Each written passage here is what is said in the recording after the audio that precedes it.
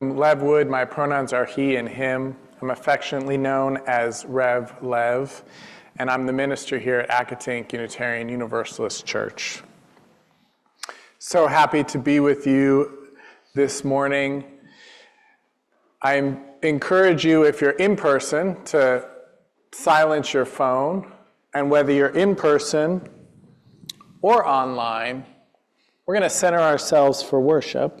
We open and welcome to the ancestral people of this land, acknowledging that our church, like all of Burke, rests on the unceded territory of the Manahoac tribe of the Great Sioux Nation. We seek healing and the realization of justice with the people of this land who live on in their descendants, the present-day members of the Monacan Indian Nation, the Patawomeck Indian tribe of Virginia, and the Piscataway Indian Nation. We honor the ancestors as we move toward healing, so that together, all together shall one day know full justice. I love a bright, sunny Sunday morning, especially with crisp air, not too crisp, just perfect. I'm Paulette Lichtman-Panzer, and I'm your worship associate for today. I hope that you got a name tag or have put your name on your Zoom name tag. If you need help with that, let us know in the chat. If you aren't new to Accotink, look around. Do you see people you haven't met or haven't spoken to in a while? Help us live up to our mission to be a welcoming and inclusive spiritual home for all by reaching out and making a connection. By visiting this congregation, newcomers are in a period of transition, and we will want to get to know them and help them to know us. Whether you're a longtime member or a newcomer or something in between, we encourage you to stay for our social hour. You can get a cup of coffee. Sometimes there's some goodies over there in the back by the kitchen. We encourage you to stay and just have another chance to talk with other people after the service itself. And we recognize that this is the season for nonviolence. And we often try to have our children participate in a service wherever it's appropriate. And so I understand that Myra Pasa is going to come up and provide for us all the words that we should listen to. There is no such thing as a single-issue struggle because we do not live single-issue lives, by Audre Lorde. So this is our month exploring transformation, one of our new proposed UU values. And we've done kind of the yummy stuff earlier in the month. We looked at what it means to grow in spirit together, which comes also from our mission statement. And we shared examples of people living the question, living the answer to the questions they have in their life, inspired by the famous quote from Rainer Maria Rilke. And today we're going to talk about intimate partner violence, which is not the most fun topic. That's why I say we did the yummy stuff earlier. But I think you'll find it an engaging call to action, and I think we'll all learn something together. And then next Sunday, anybody know what next Sunday is? It's a little early in the year. Easter, yeah, next Sunday is Easter. And I mentioned last week that sometimes folks say, you know, why do Unitarian Universalists, what do we have to say about Easter?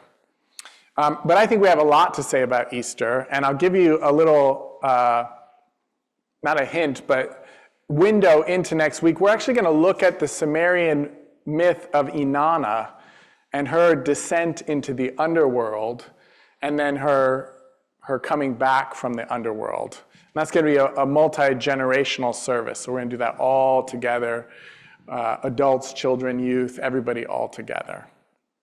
Doesn't that sound fun? A little bit different take on Easter. So, and then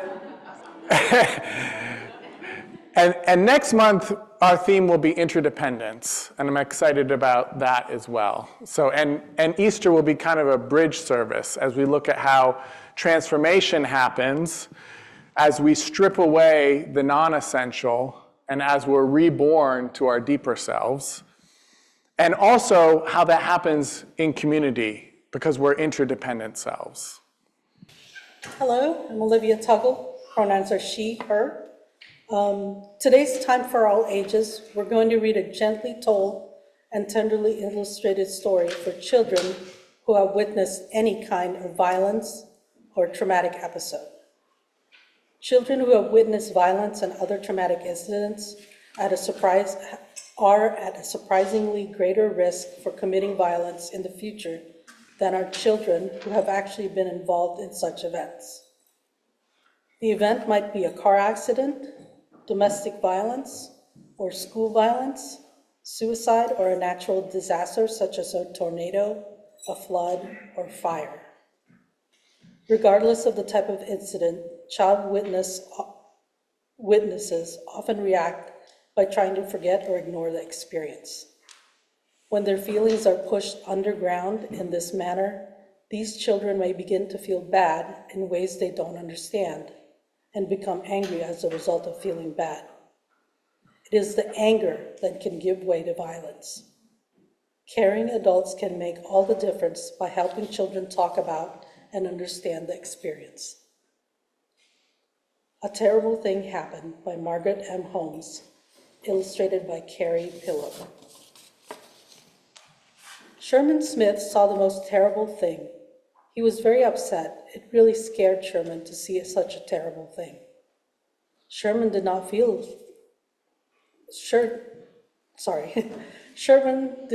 like feeling so afraid. He did not want to remember what happened. So Sherman decided not to think about the terrible thing he saw. Sherman thought that would make him feel better. At first, the plan seemed to work. Sherman woke up every morning, he brushed his teeth, and he went to school. Sherman played with his friends, he teased his sister, and he walked his dog. Everything seemed all right for a while, but something inside of Sherman was starting to bother him. Sherman had to play more, run faster, and sing louder in order to forget the terrible thing he saw. Other things started happening to Sherman too. Sometimes he did not feel hungry. Sometimes his stomach hurt or his head hurt. Sometimes he felt sad, but he didn't know why. Sometimes he was nervous for no reason at all. Sometimes he did not sleep very well. Sometimes when he did sleep, he would have very bad dreams. The bad dreams scared Sherman. All of these things made Sherman angry. It seemed like Sherman was angry all the time. Sherman started getting into trouble at school. Sometimes he felt so angry, he did mean things. Getting into trouble so often made Sherman feel bad. Sherman did not understand his bad feelings. He felt confused. Sometimes parents help children figure out their feelings. Sometimes teachers or other grown-ups help. That is how Sherman met Miss Maple. Miss Maple helped Sherman think about his feelings. He listened while Sherman talked to her. He played while they talked. Sherman did not feel as mixed up when he talked to Miss Maple. Once when Sherman and Miss Maple were coloring, she told him to draw a picture of how he felt when he was angry. It seemed like a strange thing to draw, but Sherman did it. After that, Sherman drew lots of pictures.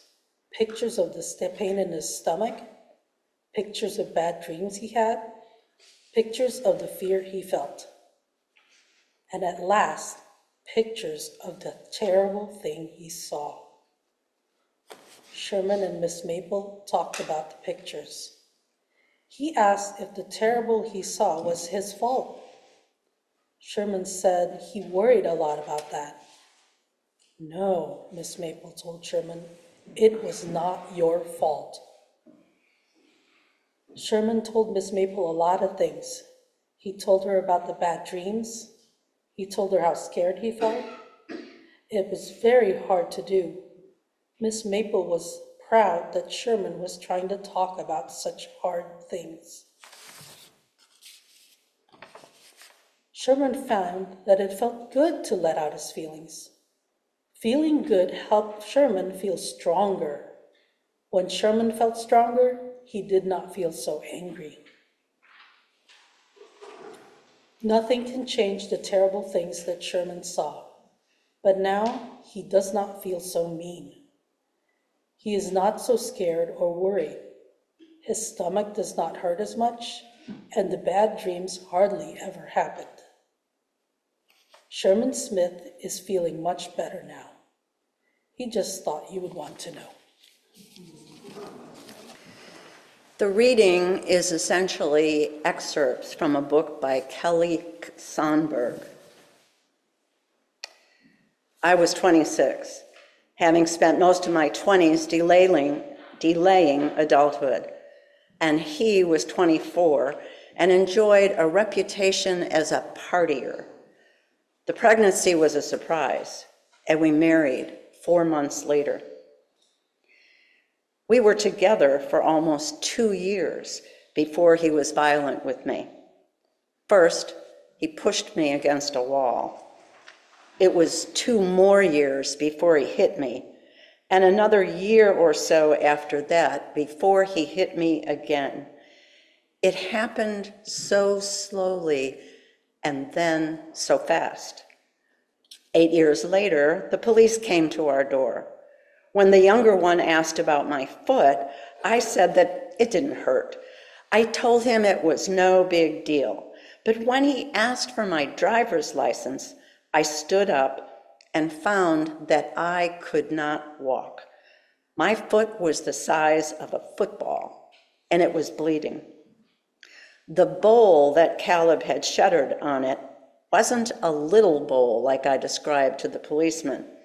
It was a heavy ceramic serving bowl, and I would need to wear a soft boot for a month, get a tetanus shot, and there would always be a scar.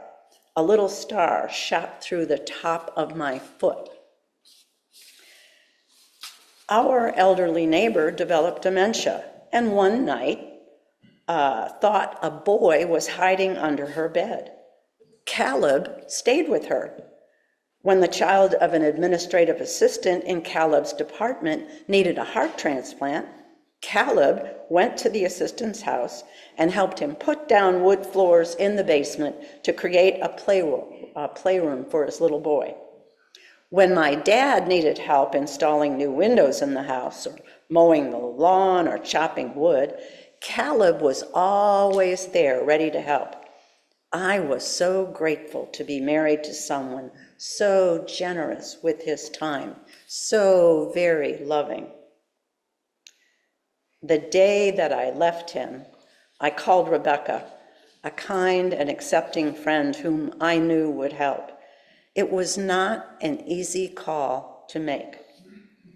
She lived with her partner, and they let my son and me stay with them for a month until we got our own place.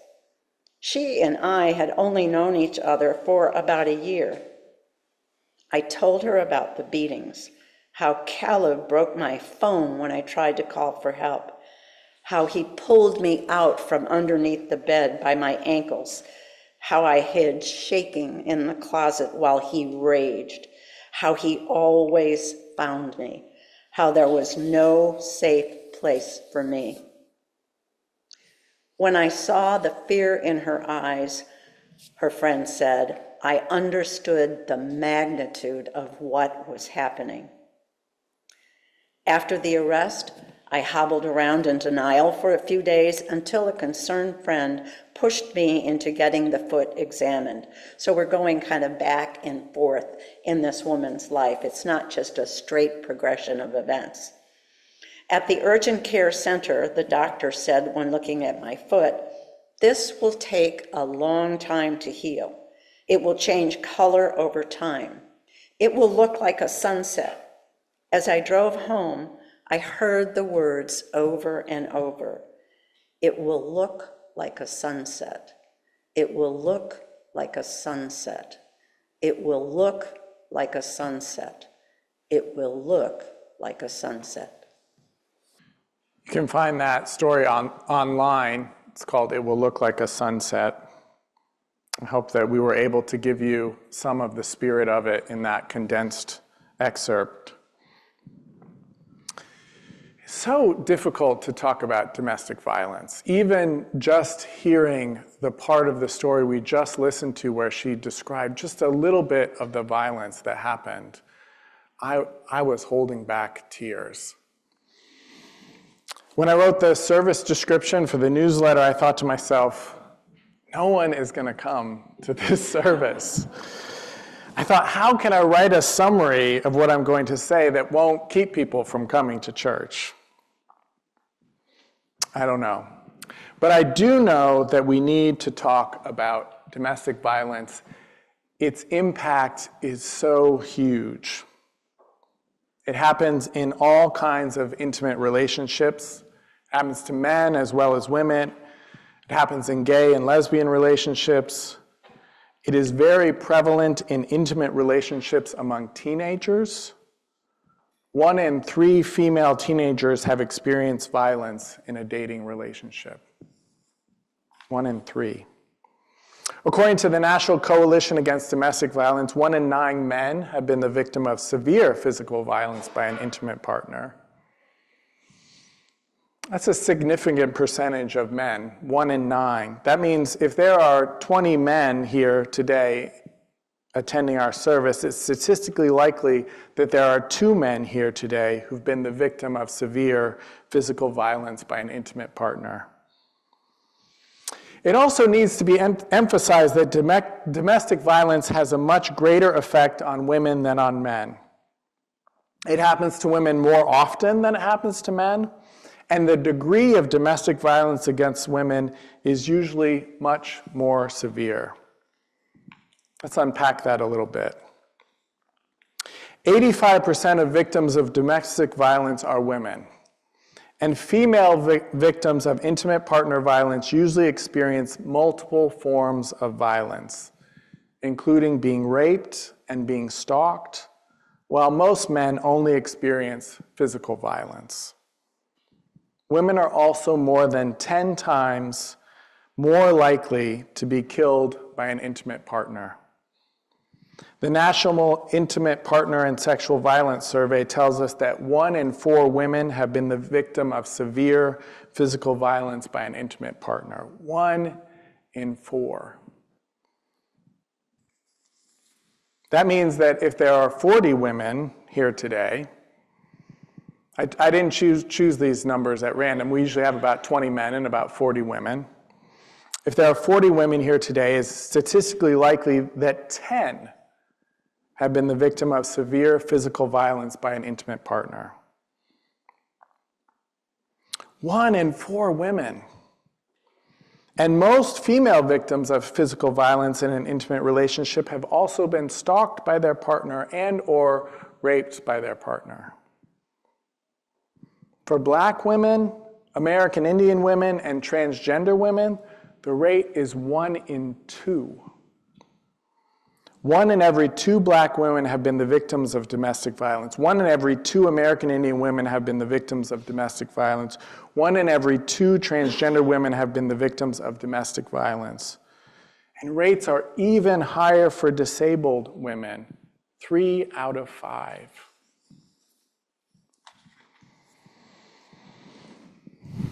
So let's talk a little bit about the cause of intimate partner violence and what we can do about it. As our quote from Audre Lorde reminds us, there's no single issue. It's always an intersection of issues, and that's true also for the causes of domestic violence, which are multiple and overlapping. Domestic violence happens at all socioeconomic levels, to rich and to poor.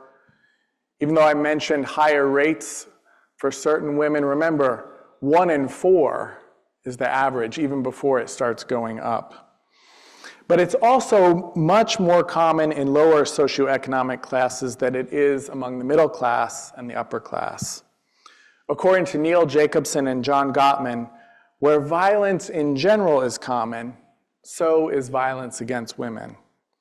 all of the economic forces which operate to perpetuate class differences, racism, and poverty contribute to high rates of battering. Still, the main risk factor for being a victim of domestic violence is being a woman. Dawn Bradley Berry writes, "Domestic violence against women is as old as recorded history. It has been reported in virtually all societies, and in most countries it has been both legal and socially accepted until very recently. In the 1800s in America, women were still considered the property of their husbands, and beating your wife was still legal. And as recently as the late 1970s, so just about 50 years ago, a Harris poll found that 1 out of 5 Americans still approved of a man hitting his wife under some circumstances." Jacobson, Gottman, and others agree that the subordination of women to men throughout the history of human civilization is the central cause of domestic violence. Throughout the recorded history, patriarchy has sanctioned the battering of women, and it continues to operate to do that today. Jacobson and Gottman are blunt and to the point on this issue, stating that the continued oppression of women provides a context that makes efforts to end violence against women difficult, if not impossible. This is why Jackson Katz tells us that violence against women is a men's issue. We don't usually focus on men. Usually the focus is on the women victimized by men. Here's what Jacobson and Gottman have to say, elaborating on this. Battering cannot be changed through the actions on the part of the victim. The violence of battering men has no consistent triggers. There is nothing the woman is doing to cause the man to be violent. And since nothing she is doing is causing him to be violent, nothing that she does will stop him from being violent. In fact, Jacobson and Gottman have found that women typically responded calmly when their abusive partners reacted to normal, everyday requests with emotional abuse. Jacobson and Gottman found that women victims of domestic abuse generally responded with integrity and engaged in skillful emotional defense when their battering partners began escalating towards physical violence through the form of the use of emotional violence. The women were angry, as they should be, but usually still respectful as they opposed the name-calling and threats and irrational accusations lobbied against them by the battering partner. Their responses in no way caused the man's physical violence. And regardless of how skillful their responses, didn't keep the physical violence from happening or stop it once it started. And just in case you have a little voice in your head, it's okay if you have that voice. This is a structural issue that's been here for all of our history. But in case you have that voice and you want to blame women for not leaving, let me share a few things with you. Up to 75% of battering victims have left or are trying to leave men who will not let them go. Studies of women killed by a husband or a boyfriend show that 90% of the women had reported at least one prior incident of abuse. The average number of calls to a scene before a domestic homicide is 8. And women who have divorced or separated from their abusers report being battered 14 times as often as those still living with their partners. It's estimated that 73% of emergency room visits and up to 75% of calls to the police for domestic violence incidents occur after separation.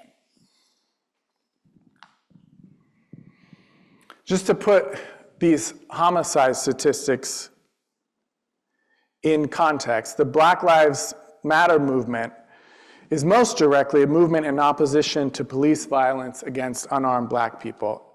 And although black men make up only 6% of the US population, they account for 40% of unarmed men killed by police. That works out to about 40 or so unarmed black men killed by police each year.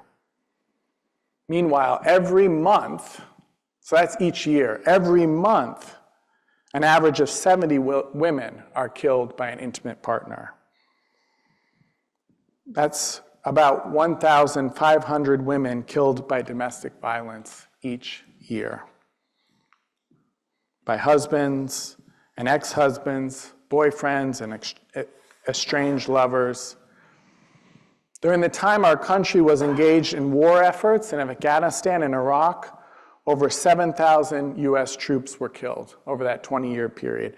During that same time period, nearly 12,000 women were killed by domestic violence. It's almost twice as much. Think about the media coverage, the number of protests there were against the wars in Afghanistan and Iraq. And then think about how often you have heard about domestic violence in the news. How many protests? We're studying reproductive justice as our social justice focus for study and action this year. We do one every year. Last year was transgender justice, before that racial justice, before that environmental justice.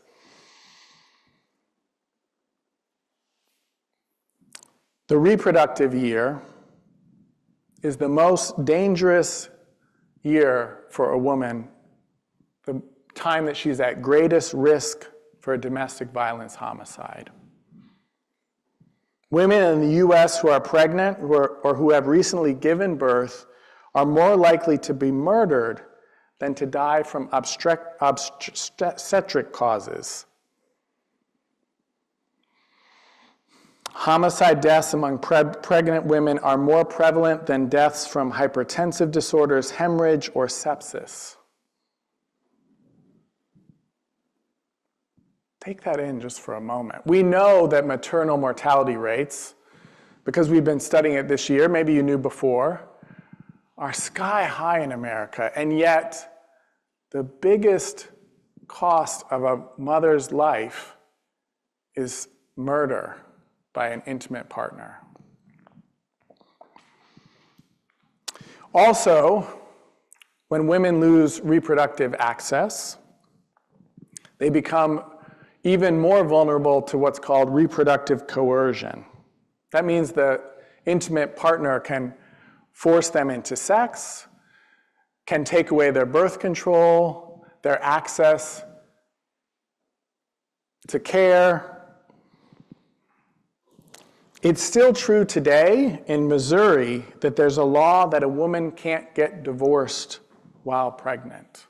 Today, in the state of Missouri.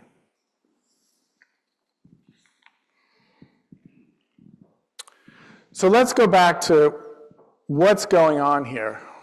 Why is domestic violence such a big problem in the United States and all over the world?